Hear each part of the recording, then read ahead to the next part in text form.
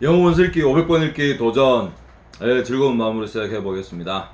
사실은 시작하기 전에 몇 번 시도를 했는데 기억이 가물가물하는 게 있어서 확인하고 다시 녹음한다고 시간이 자꾸 늦어지고 있습니다. 영어로 말을 하는 거랑 영어를 외워서 그걸 체화시킨 상태에서 다른 표현을 끄집어내는 거랑은 또 조금 틀린 거는 같습니다. 근데 이게 아마도 제가 훈련이 덜 되어서 그렇겠죠. 왜냐면 이제 저도 여러 가지 다른 사람들이 쓰는 영어 공부 방법에 대해서 흉내도 내어보고 따라도 해보고 많이 해봤었지만 결국에는 많은 기법들이 똑같은 얘기를 하는 것 같습니다. 꾸준히 해라. 그리고 힘든 시기가 오더라도 이겨내라. 그러면 결과가 온다. 이건데 방법들이 다들 이제 다양하시죠. 뭐 레몬쌤도 있고 영어 회화 책 한번 외워봐라라는 것도 있고 뭐 얼마든지 많은 방법들이 나옵니다. 근데 결국 그 책들의 결론들은 제가 해보니까 물론 그분들만큼 해보지는 못했어요. 근데 흉내를 내어보고 따라 해보면서 느낀 거는 뭐냐면 항상 어느 시점이 되면 되게 어렵더라고요. 근데 그거를 중간에 사실 힘들다고 아니면은 에이 내가 왜 이러고 있니? 라는 핑계를 대면서 사실 이제 자기 합리화를 시키면서 그 방법들을 이제 포기를 해버리는 경우가 비일비재했습니다. 그러면서 지금 내 실력으로도 괜찮은 걸 뭐 라는 이제 자기 위안을 많이 했었죠. 근데 사실은 이제 속으로 느끼는 욕구들이 있습니다. 더 잘하고 싶다라는 생각들이 있습니다. 그래서 이걸 끝까지 이제 이번에는 조금 늦은 나이이기는 하지만 요즘 늦은 나이도 없잖아요, 그죠? 그래서 끝까지 도전해 볼 생각입니다. 여러분들 중에 한 분이라도 저를 끝까지 가라고 응원해 주신다면 제가 진짜 끝까지 가는데 큰 힘이 될 것 같습니다. 그리고 사실 이제 여러 번 읽으면서 영어를 하는 재미도 사실 느끼고 있어요. 조금씩 재밌어지는 걸 느낍니다. 뭔가 이게 이해가 조금 더 이해의 폭이 커지는 것 같고 영어라는 것들이 단순히 문장이라기보다는 결국 그네들이 쓰는 얘기잖아. 그네들도 이렇게 말하는 거잖아. 그리고 그네들이 말하는 방법을 저희가 배우는 거잖아 라고 생각을 하게 되고 그러다 보니까 조금씩 재미가 있어지는 것 같습니다.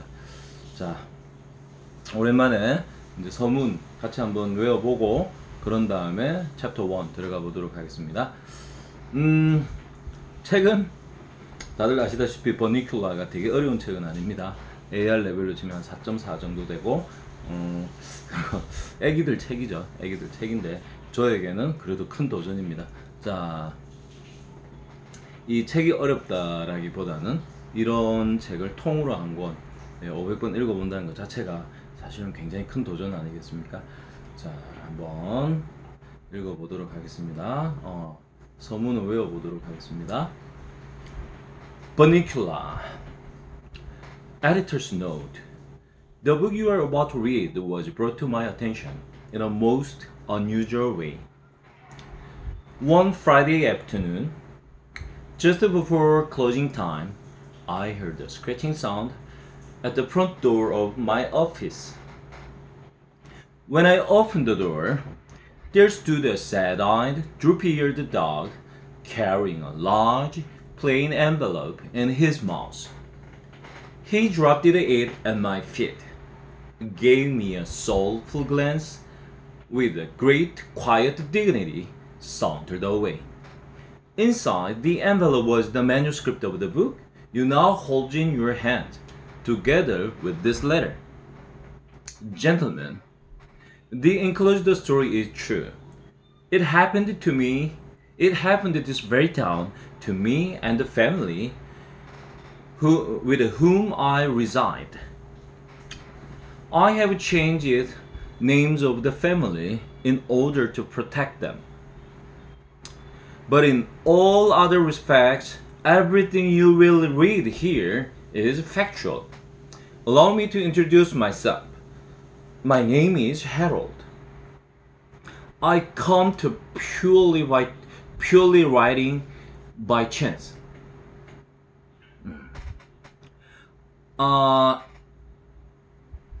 And I live with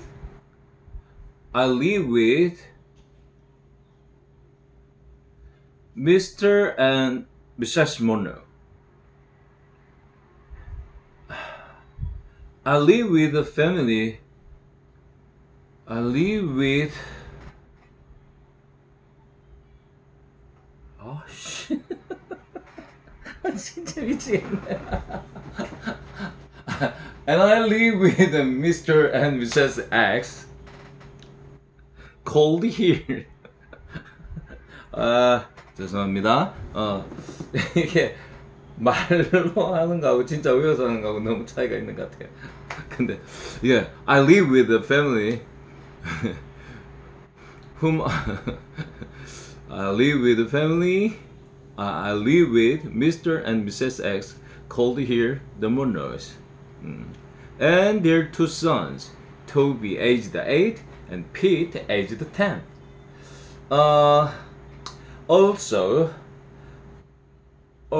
sharing our home is a cat named Chester, whom I am pleased to call my friend. We were a typical American family. And we were a typical American family. And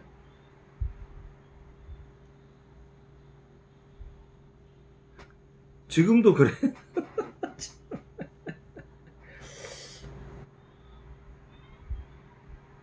We were a typical American family,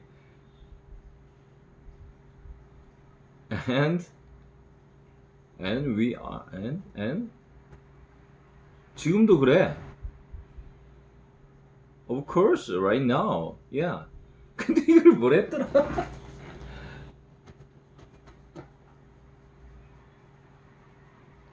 still, 지금 still we are. 와, 진짜 미치겠다. Still we are. Yeah.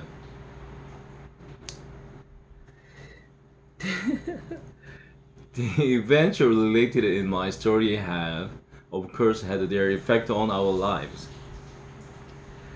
아휴, 정말.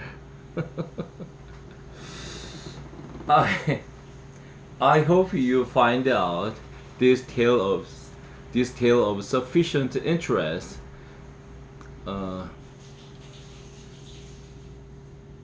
I hope you find out this tale of sufficient of interest to yourself and your readers to warrant its publication. Sincerely, Harold X. 예, 이렇게입니다. 맞나? 확인 한번 해볼게요. 정말.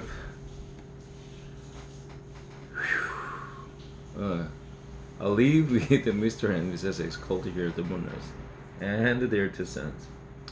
And the Chester and whom I am pleased to call. We were a typical American family, and still are. Yeah, and still are. Though the events related in my story have.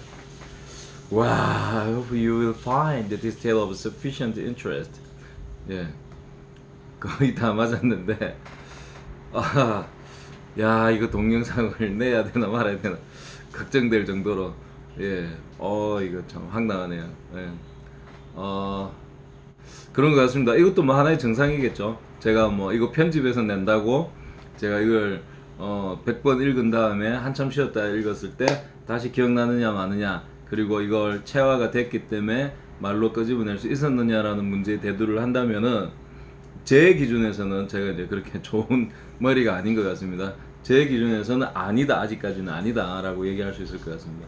물론 이제 외우고 나서 하루 이틀 뒤에는 그게 잘 기억이 났었고 했는데, 한 며칠 서문을 안 보고 챕터 1만 읽었다고 한국말로 어떻게 이야기하는지는 기억이 나는데, 물론 얘기를 해라면 다른 표현으로도 제가 끄집어내는데 이걸 외운 그대로 끄집어내려고 하니까 왜 이렇게 헷갈립니까?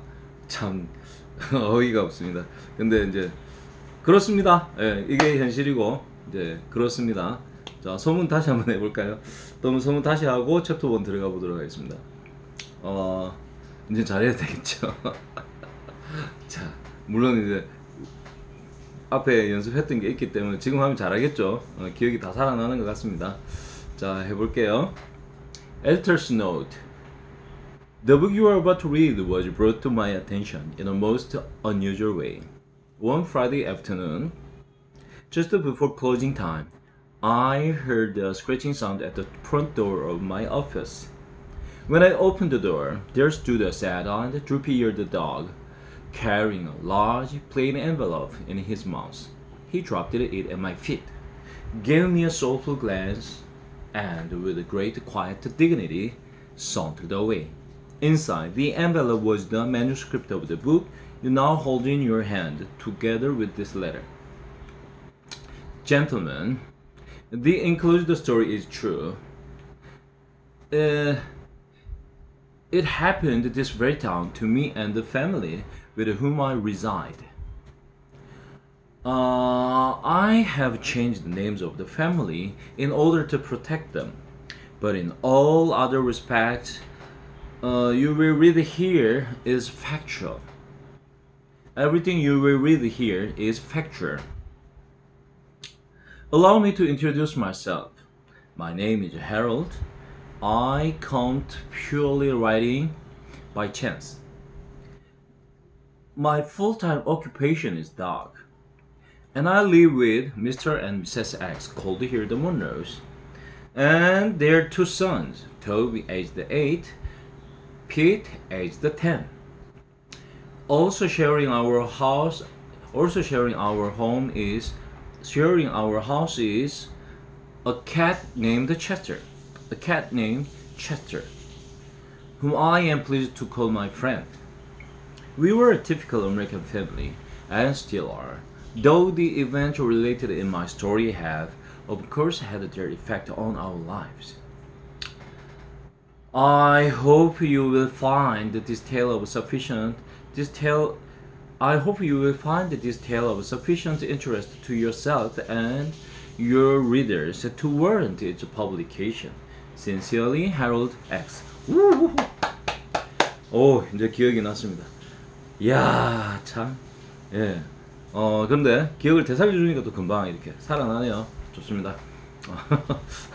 예, 되게 부끄럽긴 하지만 그래도 예, 또 챕터 1 읽기 들어가 보도록 하겠습니다. Chapter 1. The Arrival. I shall never forget the first time I laid these now tired old eyes on our visitor. I had been left home by the family with the admonition to take care of the house until they returned. That's something they always say to me when they go out. Take care of the house, Harold. You are the watchdog. I think it's their way of making up for not taking me with them. As if I wanted to go anyway. You can't lie down at the movies and still see the screen, and the people think you are being impolite if you fall asleep and start to snore or scratch yourself in public. No, thank you. I'd rather be stretched out on my favorite rug in front of a nice whistling radiator. But I digress. I was talking about that first night, where it was cold, the rain was pelting the windows, the wind was howling, and it felt pretty good to be indoors. I was lying on the rug with my head on my paws, just staring absently at the front door. My friend Chester was curled up on the brown velvet armchair, which years ago he'd staked out as his own. I saw that once again he'd covered the whole seat with his cat hair, and I chuckled to myself, picturing the scene tomorrow. Next to grasshoppers, there is nothing that frightens Chester more than the vacuum cleaner. In the midst of this reverie, I heard that car pull into the driveway. I didn't even bother to get up and see who it was. I knew it had to be my family, the Monroes, since it was just about time for the movie to be over. After a moment, the front door flew open. There they stood in the doorway, Toby and Pete and Mom and Dad Monroe. There was a flash of lightning, and in its glare, I noticed that Mr. Monroe was carrying a little bundle with tiny glistening eyes. Pete and Toby bounded into the room, both talking at the top of their lungs. Toby shouted, "Put him over here, Dad!" "Take your boots off. You're soaking wet," replied his mother. Somewhat calmly, I thought, under the circumstances. "But Mom, what about the—" "First, stop dripping on the carpet." "Would somebody like to take this?" asked Mr. Monroe, indicating the bundle with the eyes. "I'd like to remove my coat." "I will," Pete yelled. "No, I will," said Toby. "I found him. You will drop him." "I will not. You will too." "Mom, Pete punched me." "I will take him," said Mrs. Monroe. "Take off your coat this minute." But she became so involved in helping the boys out of their coats that she didn't take him at all. My tranquil evening had been destroyed, and no one had even said hello to me. I whimpered to remind them that I was there. "Harold!" cried Toby. "Guess what happened to me?" And then, all over again, everyone started talking at once. At this point, I feel I must explain something. In our family, everyone treats everyone else with great respect for his or her intelligence. That goes for the animals as well as the people. Everything that happens to them is explained to us. It's never been just a "Good boy, Harold," or "Use the little box, Chester," at our house. Oh no, with us it's, "Hey, Harold, Dad got a raise and now we are in a higher tax bracket," or "Come sit on the bed, Chester, and watch this Wild Kingdom show. Maybe you will see a relative," which shows just how thoughtful they are. But after all, Mr. Monroe is a college professor and Mrs. Monroe is a lawyer. So we think of it as a rather special household, and we are therefore rather special pets. So it wasn't at all surprising to me that they took the time to explain the strange circumstances surrounding the arrival of the little bundle with the glistening eyes now among us. It seems that they had arrived at the theater late, and rather than trip over the feet of the audience already seated, they decided to sit in the last row, which was empty. They tiptoed in and sat down very quietly, so they wouldn't disturb anyone. Suddenly, Toby, who's the little one, sprang up from his chair and squealed that he had sat on something. Mr. Monroe told him to stop making a fuss and move to another seat. But in an unusual display of independence, Toby said he wanted to see just what it was he had sat on. An usher came over to their row to shush them, and Mr. Monroe borrowed his flashlight. What they found on Toby's chair was the little blanket bundle that was now sitting on Mr. Monroe's lap. They now unwrapped the blanket, and there in the center was a tiny black and white rabbit, sitting in a shoebox filled with dirt. A piece of paper had been tied to his neck with a ribbon. There were words on the paper, but the Monroes were unable to decipher them because they were in a totally unfamiliar language. I moved closer for a better look. Now, most people might call me a mongrel, but I have some pretty fancy bloodlines running through these veins, and Rachel Wolfhound happens to be one of them, because my family got around a lot. I was able to recognize the language as an obscure dialect of the Carpathian mountain region. Roughly translated, it read, "Take good care of my baby." But I couldn't tell if it was a note from a bereaved mother or a piece of Romanian sheet music. The little guy was shivering from fear and cold. It was decided that Mr. Monroe and the boys would make a house for him out of an old crate and some heavy-duty wire mesh from the garage. For the night, the boys would make a bed for him in the shoebox. Toby and Pete ran outside to find the crate, and Mrs. Monroe went to the kitchen to get him some milk and lettuce. Mr. Monroe sat down, a dazed expression in his eyes, as if he were wondering how he came to be sitting in his own living room in a wet raincoat with a strange bunny on his lap. I signaled to Chester, and the two of us casually moseyed over to a corner of the room. We looked at each other. "Well, what do you think?" I asked. "I don't think rabbits like milk," he answered. Chester and I were unable to continue our conversation because a deafening crash commanded our attention. Pete yelled from the hallway, "Ma, Toby broke the rabbit's house." "I didn't. I just dropped it. Pete won't let me carry it." "It's too big. Toby's too little." "I'm not." "You're too." "Okay, fellas," Mrs. Murno called out as she entered with the milk and lettuce. "Let's try to get it in here with as little hysteria as possible, please." Chester turned to me and said under his breath, "That lettuce looks repulsive, but if there's any milk left, I get it." I certainly wasn't going to argue with him. I'm a worryman myself. At that moment, the crate arrived, barely standing the strain of being pulled in two directions at once. Oh my god! 죄송합니다. 지금 우리 큰딸이 사준 정말 맛있는 밀크티가 있는데 제가 너무 흥분해서 이걸 쏟아버렸어요. 예, 조금 있다가 치워야 될 것 같습니다. 아, 정말 맛있는 건데. 예. 아, 너무 아깝네요. 예, 제가 소개시켜 드리려고 했는데 아깝습니다. 그래도 너무 맛있네요. Ma, Toby says he's gonna keep the rabbit in his room. That's not fair. Harold sleeps in his room. Only sometimes, I thought. But I know he's got a leftover ham sandwich in his drawer. Toby's a nice kid, don't get me wrong.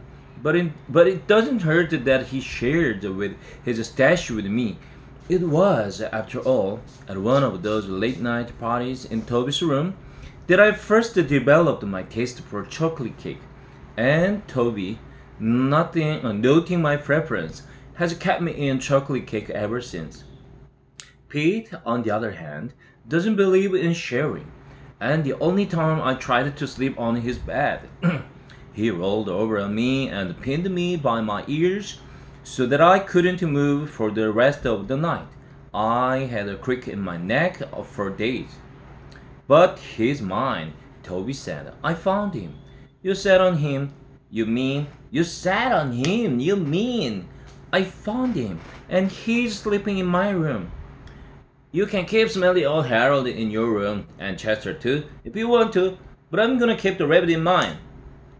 Smelly Old Harold? I would have bitten his ankle, but I knew he hadn't changed his socks for a week. Smelly, indeed. Mr. Monroe spoke up.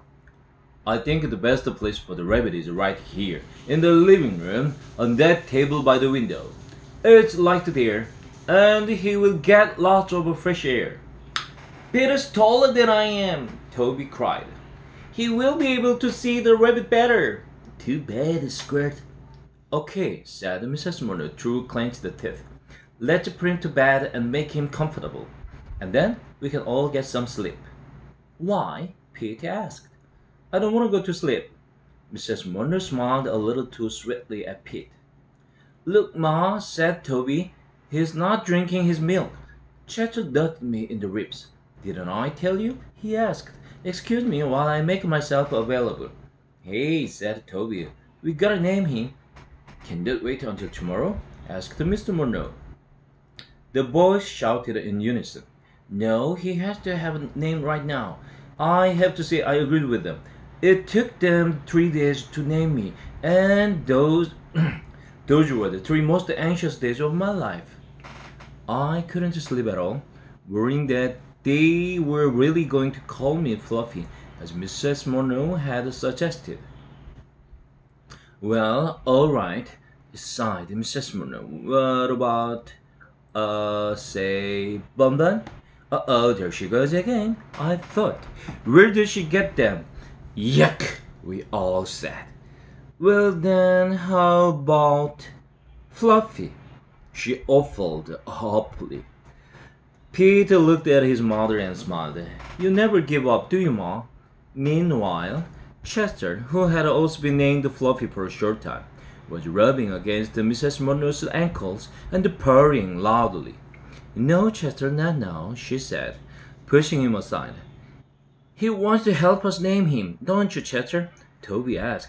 As he scooped him up into his arms, Chester shot me a look. I could tell this was not what he had in mind. Come on, Harold, Toby called. You've got to help with the name too. I joined the family and the serious thinking began. We all peeled into the box. It was the first time I had really seen him. So this is a rabbit, I thought. He sort of looks like a Chester, only he's got longer ears and a shorter tail and a motor in his nose. Well, said Pete, after a moment, since we found him at the movie, why don't you call him Mr. Johnson? There was a moment of silence. Who's Mr. Johnson? Asked Toby. The guy who owned the movie theater. Pete answered. No one seemed to like the idea. How about the prince? Said Mr. Monroe. Dad, said Toby, are you kidding? Well, I had a dog named Prince once, he replied lamely. Prince, I thought. That's a silly name. That's a silly name for a dog. We found him at a Dracula movie. Let's call him Dracula, Toby said. That's a stupid name, said Pete. No, it's not. And anyway, I found him, so I should get to name him. Mom, you're not gonna let him name him, right, are you? That's favoritism, and I'll be traumatized if you do. Mrs. Murnau looked in wonder at Pete. Please, Mom, please, Dad, let's name him Dracula, cried Toby. Please, please, please. And with each please, he squeezed the Chester a little harder. Mrs. Murnau picked up the bowl of milk and moved toward the kitchen. Chester followed her every movement with his eyes, which now seemed to be popping out of his head. When she reached the kitchen door, she turned back and said, Let's not have any more argument. We will compromise. He's a bunny, and we found him at a Dracula movie, so we will call him Bunny-cula. Bunny-cula. That should make everybody happy, including me. What about me? Muttered Chester. I won't have it until she puts down the milk. Well, guys, is that okay with you? She asked. Toby and Pete looked at one another, and then at the rabbit. A smile grew on Toby's face. Yeah, Ma, I think that name is just right. Pete shrugged. It's okay, but I get to feed him. Okay, I'm gonna put the milk bag in the fridge. Maybe he will drink it tomorrow. What about Chester? Toby said, dropping the frantic cat to the floor. Maybe he would like it. Chester made a beeline for Mrs. Murnau and looked up at her plaintively. Oh, Chester doesn't want any more milk, do you, Chester? You've already had your milk today. She reached down, patted Chester on his head, and walked into the kitchen. Chester didn't move. Okay, bedtime, said Mr. Monroe. Good night, Bunny-cula, Toby said. Good night, Count Bunny-cula, Pete said sarcastically, in what I took to be his attempt at a Transylvanian accent. I may be wrong, but I thought I saw a flicker of movement from the cage. Good night, Harold. Good night, Chester. I licked Toby. Good night. Good night, smelly Harold. Good night, dumb Chester. I drooled on Pete's foot. Mom, Harold drooled on my foot. Good night, Pete, Mrs. Murnau said with great finality as she came back into the living room. And then more calmly, good night, Harold. Good night, Chester. Mr. and Mrs. Monroe went up the stairs together. You know, dear, Mr. Monroe said, that was very clever. Bunny-cula. I could never have thought of a name like that. Oh, I don't know, Robert. She smiled as she put her arm through his. I think Prince is a lovely name too. The room was quiet. Chester was still sitting by the closed kitchen door in a state of shock. Slowly he turned to me. I wish they had named him Fluffy, was all he said. Yeah. 자, 한번 읽었고요.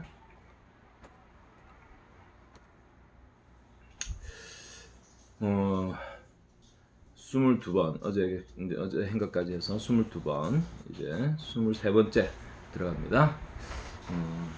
조금 읽는 게 처음보다는 많이 자연스러워지지 않았나요? 저도 이제 굉장히 자연스럽게 하려고 애를 쓰고 있습니다. 자, 읽어보도록 하겠습니다. Chapter 1 The Arrival. I shall never forget the first time I laid these now tired old eyes on our visitor. I had been left at home by the family with the admonition to take care of the house until they returned. That's something they always say to me when they go out. Take care of the house, Harold. You are the watchdog. I think it's their way of making up for not taking me with them. As if I wanted to go anyway. You can't lie down at the movies and still see the screen, and the people think you are being impolite if you fall asleep and start to snore or sketch yourself in public. No, thank you. I'd rather be stretched out on my favorite rug in front of a nice, whistling radiator. But I digress. I was talking about that first night. Well, it was cold, the rain was pelting the windows, the wind was howling, and it felt pretty good to be indoors. I was lying on the rug with my head on my paws, just staring absently at the front door. My friend Chester was curled up on the brown velvet armchair, which years ago he'd staked out as his own. I saw that once again he'd covered the whole seat with his cat hair, and I chuckled to myself, picturing the scene tomorrow next to grasshoppers. There is nothing that frightens Chester more than the vacuum cleaner. In the midst of this reverie, I heard the car pull into the driveway. I didn't even bother to get up and see who it was. I knew it had to be my family, the Murners, since it was just about time for the movies to be over. After a moment, the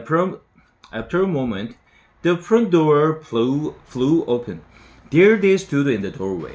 Toby and Pete and Mom and Dad Monroe. There was a flash of lightning, and in its glare I noticed that Mr. Monroe was carrying a little bundle, a bundle with tiny glistening eyes. Pete and Toby bounded into the room, both talking at the top of their lungs. Toby shouted, "Put him over here, Dad!" "Take your boots off, you are soaking wet," replied his mother, somewhat calmly, I thought, under the circumstances. "But Mom, what about—" "First, stop dripping on the carpet. Would somebody like to take this?" asked Mr. Monroe, indicating the bundle with the eyes. "I'd like to remove my coat." "I will," Pete yelled. "No, I will," said Toby. "I found him. You will drop him." "I will not. You will too." "Mom, Pete punched me." "I will take him," said Mrs. Monroe. "Take off your coat this minute." But she became so involved in helping the boys out of their coat that she didn't take him at all. My tranquil evening had been destroyed, and no one had even said hello to me. I whimpered to remind them that I was there. "Harold," cried Toby, "guess what happened to me?" And then, all over again, everyone started talking at once. At this point, I feel I must explain something. In our family, everyone treats everyone else with greater respect for his or her intelligence. That goes for the animals as well as the people. Everything that happens to them is explained to us. It's never been just a "good boy, Harold," or "use the little box," chatter at our house.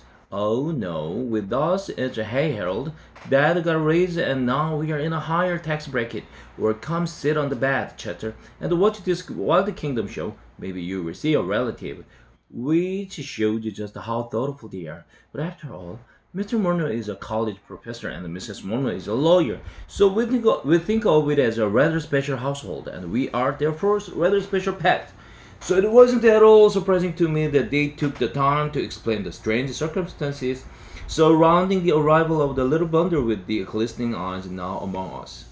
It seems that they had arrived at the theater late, and rather than trip over the feet of the audience already seated, they decided to sit in the last row, which was empty. They tiptoed in and sat down very quietly so they wouldn't disturb anyone. Suddenly, Toby, who's the little one, sprang up from his chair and squealed that he had sat on something. Mr. Monroe told him to stop making a fuss and move to another seat. But in an unusual display of independence, Toby said he wanted to see just what it was he had set on. An usher came over to their row to shush them, and Mr. Murno borrowed his flashlight. What they found on Toby's chair was the little blanket bundle that was now sitting on Mr. Murno's lap. They now unwrapped the blanket, and there in the center was a tiny black and white rabbit, sitting in a shoebox filled with dirt. A piece of paper had been tied to his neck with a ribbon. There were words on the paper, but the Murnos were unable to decipher them because they were in a totally unfamiliar language. I moved closer for a better look. Now, most people might call me a mongrel, but I have some pretty French bloodline running through these veins, and the Russian wolfhound happens to be one of them. Because my family got around a lot, I was able to recognize the language as an obscure dialect of the Carpathian Mountain region. Roughly translated, it read, "Take good care of my baby." But I couldn't tell if it was a note from a beloved mother or a piece of Romanian sheet music. The little guy was shivering from fear and cold. It was decided that Mr. Murno and the boys would make a house for him out of an old crate and some heavy-duty wire mesh from the garage. For the night, the boys would make a bed for him in the shoebox. Toby and Pete ran outside to find the crate, and Mrs. Murno went to the kitchen to get him some milk and lettuce. Mr. Murno sat down, a dazed expression in his eyes, as if he were wondering how he came to be sitting in his own living room in a wet raincoat with a strange bunny on his lap. I signaled to Chester, and two of us casually moved over to a corner of the room. We looked at each other. "Well, what do you think?" I asked. "I don't think rabbits like milk," he answered. Chester and I were unable to continue our conversation because a deafening crash commanded our attention. Pete yelled from the hallway, "Ma, Toby broke the rabbit's house." "I didn't, I just dropped it. Pete won't let me carry it." "It's too big. Toby's too little. I'm not, you're too." "Okay, fellas," Mrs. Murno called out as she entered with the milk and lettuce. "Let's try to get it in here with as little hysteria as possible." Chester turned to me and said under his breath, "That lettuce looks repulsive, but if there's any milk left, I get it." I certainly wasn't going to argue with him. I'm a waterman myself. At that moment, the crate arrived, barely standing the strain of being pulled in two directions at once. "Ma, Toby says he's going to keep the rabbit in his room." "That's not fair. Harold sleeps in his room." "Only sometimes," I thought. "But I know he's got a leftover ham sandwich in his drawer. Toby's a nice kid, don't get me wrong, but it doesn't hurt that he shared his stash with me. It was, after all, at one of those late-night parties in Toby's room that I first developed my taste for chocolate cake. And Toby, noting my preference, has kept me in chocolate cake ever since. Pete, on the other hand, doesn't believe in sharing, and the only time I tried to sleep on his bed, he rolled over on me and pinned me by my ears so that I couldn't move for the rest of the night. I had a crick in my neck for days. "But he's mine," Toby said. "I found him." "You sat on him, you mean?" "I found him, and he's sleeping in my room." "You can keep Smelly Old Harold in your room, and Chester too, if you want to, but I'm gonna keep the rabbit in mine." Smelly Old Harold, I would have bitten his ankle, but I knew he hadn't changed his socks for a week. Smelly, indeed. Mr. Murno spoke up. "I think the best place for the rabbit is right here in the living room on that table by the window. It's light there, and he will get lots of fresh air." "Peter's taller than I am," Toby said. "He will be able to see the rabbit better." "Too bad, Squirt." "Okay," said Mrs. Murno through clenched teeth. "Let's put him to bed and make him comfortable, and then we can all get some sleep." Why, Pete? He asked. I don't want to go to sleep. Mrs. Monroe smiled a little too sweetly at Pete. Look, Ma, said Toby. He's not drinking his milk. Chester nudged me in the ribs. Didn't I tell you? He asked. Excuse me while I make myself available. Hey, said Toby. We gotta name him. Can that wait until tomorrow? Asked Mr. Monroe. The boys shouted in unison. No, he has to have a name right now. I have to say I agreed with them. It took them 3 days to name me, and those were the 3 most anxious days of my life. I couldn't sleep at all, worrying that they were really gonna call me Fluffy, as Mrs. Monroe had suggested. Well, all right, sighed Mrs. Monroe. What about, say, Bun Bun? Uh-oh, there she goes again, I thought. Where does she get them? Yuck, we all said. Well, then how about Fluffy? She offered hopefully. Pete looked at his mother and smiled. You never give up, do you, Ma? Meanwhile, Chatter, who had also been named Fluffy for a short time, was rubbing against Mrs. Monroe's ankles and purring loudly. No, Chatter, not now, she said, pushing him aside. He wants to help us name him, don't you, Chatter? Toby asked as he scooped him up into his arms. Chatter shot me a look. I could tell this was not what he had in mind. Come on, Harold, Toby called. You've got to help with the name too. I joined the family and the serious thinking began. We all peeled into the box. It was the first time I had really seen him. So this is a rabbit, I thought. He sort of looks like a Chatter, only he's got longer ears and a short tail and a motor in his nose. Well, said Pete, after a moment, since we found him at the movies, why don't we call him Mr. Johnson? There was a moment of silence. Who's Mr. Johnson? Asked Toby. The guy who owns the movie theater. Pete answered. No one seemed to like the idea. How about Prince? Said Mr. Monroe. Dad, said Toby. Are you kidding? Well, I had a dog named Prince once, he replied lamely. Prince, I thought that's a silly name for a dog. We found him at a Dracula movie. Let's call him Dracula, Toby said. That's a stupid name, said Pete. No, it's not, and anyway, I found him, so I should get to name him. Mom, you're not going to let him name him, are you? That's favoritism, and I'll be traumatized if you do. Mrs. Monroe looked in wonder at Pete. Please, Mom, please, Dad, let's name him Dracula, cried Toby. Please, please, please. And with each please, he squeezed the Chatter a little harder. Mrs. Monroe picked up the bowl of milk and moved toward the kitchen. Chatter followed her every movement with his eyes, which now seemed to be popping out of his head. When she reached the kitchen door, she turned back and said, Let's not have any more argument. We will compromise. He's a bunny, and we found him at a Dracula movie, so we will call him Bunnycula. Bunnycula. This should make everybody happy, including me. What about me? Muttered the Chatter. I wouldn't be happy until she puts down that milk. Well, guys, is that okay with you? She asked.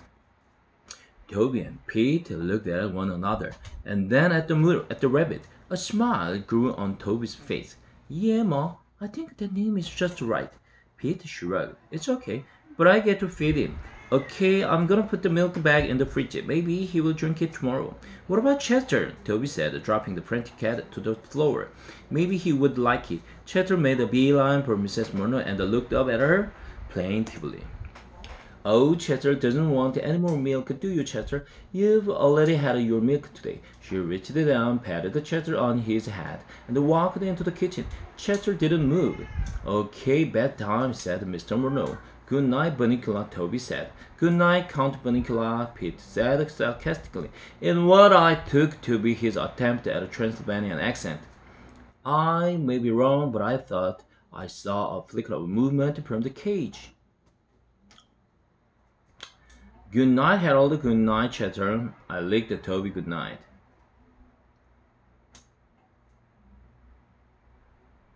Good night, Smelly Harold. Good night, dumb Chatter. I drooled on Peter's foot. Mom, Harold drooled on my foot. Good night, Pete. Mrs. Murnau said with great finality as she came back into the living room, and then more calmly, "Good night, Harold. Good night, Chester." Mr. and Mrs. Murnau went up the stairs together. "You know, dear," Mr. Murnau said, "that was very clever. But, Nicola, I could never have thought of a name like that." "Oh, I don't know, Robert." She smiled as she put her arm through his. "I think Prince is a lovely name, too." The room was quiet. Chester was still sitting by the closed kitchen door in a state of shock. Slowly, he turned to me. I wish they had named him Fluffy," was all he said. 23번째까지 읽었습니다. 자, 오늘은 여기까지 하도록 하겠습니다.